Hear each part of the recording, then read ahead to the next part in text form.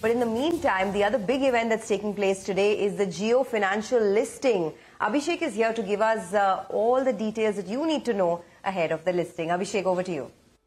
Well, Sonia, as you mentioned, Jio Financials will be listing on bourses today. The price discovery has been done about rupees 261.85 per share. Now, Jio Financial Services will continue to remain in FTSE indices, and Jio Financial Services will be added to the MSCI Global Standard Index on 23rd of August. So, its filing indicate, business may include consumer and merchant lending, payments platform, insurance broking, AMC, and other non-lending activities.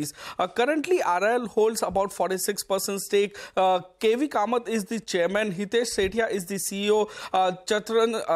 Chandrajit Atra is the CEO, and other details are up on screen. Net worth is about rupees 1.1 lakh crore. Jeffrey says that the exchange-derived price of 262 per share includes value of stake in RIL and about 2x quote price to book value multiple is what they are saying. So value of 6.1% stake in RIL is of about rupees 1 lakh crore, which is 63% of the market cap of Jio Financial. Jeffrey note also indicate the key numbers as of FY23. Balance sheet size is about 1.1 lakh crore.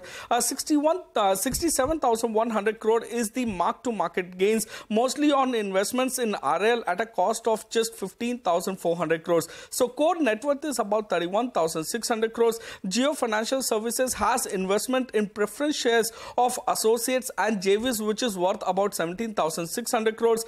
On the asset side, the investments are about 1.1 lakh crore mark-to-market gains, and majority of the residual assets are liquid assets over there. So Reliance AGM is on 28th of August, so market will wait to hear out on plans of Jio Financial Services. Back to you. Thanks a lot for that, Abhishek. So we'll keep an eye out on that in the next 90 minutes or so. We'll be getting that listing. Well.